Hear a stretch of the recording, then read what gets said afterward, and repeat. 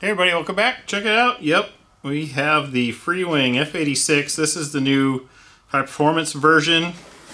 Right on top, it came in a cardboard box, and right on top they let you know it only has a 30-day warranty. Some thank yous there. And really awesome looking box. I love the art. Love the colors. Here's the specs on it. If you're watching this, you probably already know, so I'm not going to bore you with that.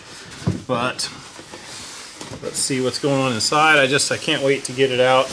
I used to have a BBM F-86 that was done up as an FJ3 Fury with a JetCat P70 turbine engine. And I absolutely love that. So let me show you how this comes. Manual right on the top with some warnings. Got one of the wings. I love the old silver Sabres. Colors are just popping cool.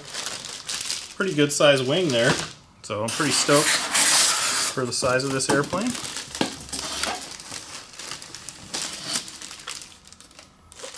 Another wing half here. Gotta love it. Everything is hinged and done. Big flaps. Very cool. And here we have the vertical. Again, already hinged. Gotta love that. And in this corner, we have something. Not sure what yet. In this corner, we have another one. Not sure what yet. Down here, we have some massive elevators. I wonder how hard it would be to flatten that out to make a FJ. But here we've got everything hinged again, just drop right in, gotta love that. Now this comes apart. It's taped here on the sides.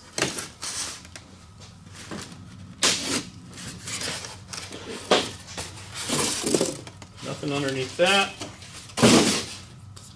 Oh, look at the size of these fuel tanks. These guys are big. So I'm pretty sure this goes in there. There's a left and a right to these, so one goes where, one goes somewhere else. Obviously, right? So much foam. Okay, here's something else I really dig. Here's the cockpit. We've got a pilot, not sure what he's doing yet. Unfortunately, no dash on there, which literally would cost, what, a freaking penny probably. But anyway, at least it has a pilot, looks cool. Cliff Sally, it says, is his name. Don't know who that is, but that's him. And here it appears we have the other fuel tank. These things are massive. So the fuselage is in a couple pieces apparently. Here's the rear end. Looks like it made it okay.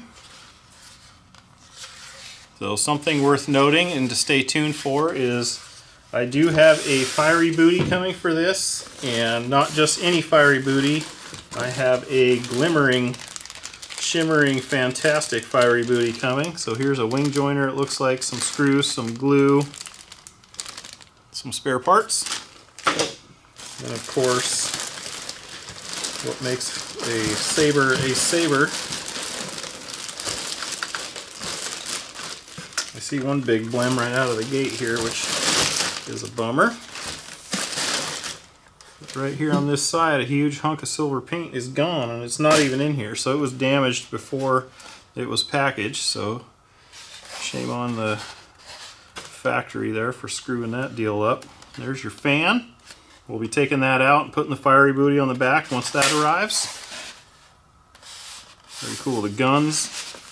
I just love the shape of the Sabres. I don't know why. They're just a super cool airplane. Alright, well, I wanted to get it unboxed and show you guys, and when we come back, I'll get everything out of the packages and give you an overview. Alright guys, so starting in the build here, the first thing you do is glue this tailpiece on, so you'll want to chest fit everything. Your wires will go into there, little channel there. Then you put the elevator bolts onto that. Then you put the wings on, the rudder, the drop tank pylons, and really not much else. This must be the early versions. You must have to assemble most of the airplane because it shows like putting servos in and doing other things. Now apparently you don't have to do that. I mean, the manual shows building all this stuff and installing it. Thank goodness we don't have to do that anymore. So I'm going to start off with gluing this tail on, and then you're just going to simply screw this on there, a couple screws, and then same thing with the vertical, a couple screws. Fast and easy, gotta love it. Then we'll be back. Alright guys, one thing I wanted to kind of show here, and let me zoom in. If I can find the right button here. There we go. So if you look right here, if I can get, can you see that spot? You can see how big it is. Damaged. Another damaged, dented spot there. I mean, it's kind of creased around the hatch here, is not very good. Then on the other side here, there's a huge paint chip flake there. I contacted Motion about it, and for the most part, the guy, customer service guy, was like, tough luck. It's not going to affect how it flies. And they're right. But if you're paying for a new model, I mean, don't you think it should look like new? I mean, I don't know. What's your opinion on that? So what I ended up doing, or what the guy suggested, I mean, you got two ways to go. You can either box it back up and send it out. Sorry, I'm messing with the zoom here. I'm trying to get you guys back to where you're at, but I don't know what changed. But anyways, when you first get it out of the package, you see something like that, you can send it back. I got a hold of them. Come on the fence, you know, it kind of torques me off a little bit. I wish it was on the bottom where it's not as noticeable, but you know, the plane is not damaged, so to speak. It's just cosmetic crap. But what they ended up doing was giving me $15 in store credit, which I guess is okay. I'll probably end up buying something from there again in the future, so we'll see how that goes. So anyways, just wanted to point that out to you guys. But so I got the back part of the fuse on. Does not fit real good. You can see the big honking gap in there. It's okay, not great. It's like this back section of the fuse is actually wider than the front section. And down below here, it's actually up too high, but the way it goes in, there's no other way it can go. So kind of poor design there. One other thing I've been reading on the forums to look out for is on these wings, the landing gear blocks. A lot of people have had issues if you're on grass or a hard landing, will rip right out. So double check once you get your legs down that they're secure and good. You'll see here I put the mounts for the pylons on. There's a right and a left. Unfortunately, they put the letters go to the outside, as best I can tell. They really should have gone to the inside so you don't see them. But whatever, just another little scale gripe of mine. But anyway, after all that garbage, we're going to put the tail on. So I'm going to screw this on with two. All these are labeled very well. And then I'm going to screw the rudder vertical on, and then we'll be back. Alright, so the horizontals and stuff are on, wires are plugged in, screws are in. So the screw package has, you got 10s and 20s, I guess is what they call them. So this takes two of the longer ones. Two of the smaller ones go in the vertical, as far as I can tell. And then the other small ones will go through this back wing joiner, and the front part of the wing will take the other long ones. So next step for me, plugging in this linkage and putting the two short screws up from the bottom. Alright, vertical is on, horizontal is on, the tail is done. You can see one screw goes there in the back here, and one will go through here, through the tube, and then into the front part of there. So next thing we'll do would be put the wing on. So we're going to use our carbon spar, slide the wings together, use the plastic joiner, set it in place, hook up the linkages, set it in place, and then we'll screw that on with the longer screws in the front and the shorter screws in the back. Alright, wing is installed, longer screws in the front, shorter ones in the back. It was kind of fun to hold it up at an angle and hold it together and get all the wires plugged in for everything, because there's not a lot of space. And being with one hand, it was a little bit tricky. But now, I'll get my receiver mounted up and get it bound up, and then we'll get the gear down. Really not much left, guys, so other than getting a receiver mounted and bound up, this kit didn't come with anything for your battery to go down here, so I use Velcro anyway. It works for me, but if you guys are used to Freewing stuff, they always come with that anti-grippy, or I don't know what it's called, the anti-skid black stuff, you know, that you're supposed to glue down. None was included with this one, so you'll have to figure out your own stuff there.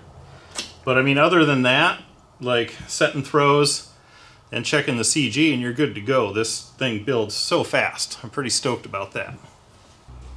Alright, John from the future here. I installed this receiver and realized I grabbed the wrong one off my shelf. This is the one I'm going to swap out and put in there, if you guys can see it. So what do we got here? It's the AR8360T. I'll have that down below in the description as well as this one, if you want to run either of those. This is my go-to EDF receiver.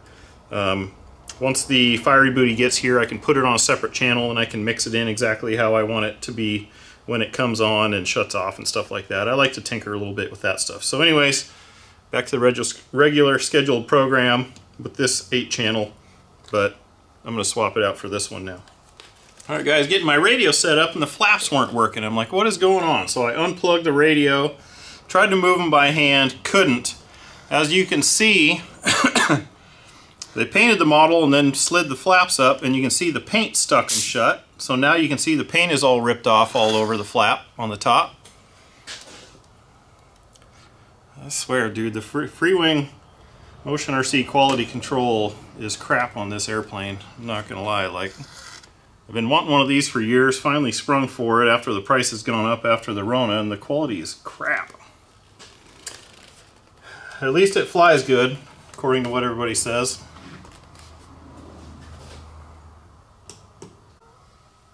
Alright, she's standing on her feet. Everything is programmed. I just got to check my throws. I just eyeballed them for now. I was just kind of playing with battery positions to kind of see what the CG is going to be like. I know my little scale doesn't go up to 170 to 180 millimeters, it says here. Here it shows some inches, but I know a lot of people say to do the test on the wheels, where you tip it back and then I think it should just barely come back down. So I don't know if I'm there or not, but here's where I've kind of got stuff sitting. Here's the receiver, here's the battery. It's almost all the way back against the ESC here. It can maybe go another 1/4 inch tops.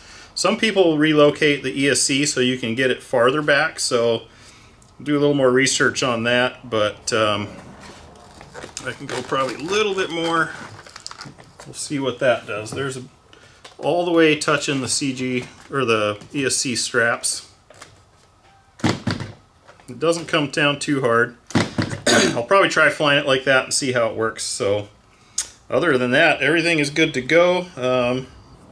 We gotta get some touch up for the flaps for that, and yeah, double check my throws. So next thing coming up will be probably at the flying field. The fiery booty is not here yet, so I threw it together. We'll go fly it while we're waiting for that. Your drop tanks, they'll just magnet on like so. They add kind of a cool touch, I think is really neat. I can't see that one, it's a weird angle, but you can see that one on there. And yeah, so that's about it for that. So next stop, we'll be out at the field for the Maiden. So don't forget to subscribe, because you want to see this cool new fiery booty flicker once it arrives as well. So like, comment, subscribe, check out the links down below if you're interested in anything that I used in this. And by all means, if you have one of these, I would love to hear some feedback from you. So let me know what you think. Thanks for stopping by. Catch you on the next one.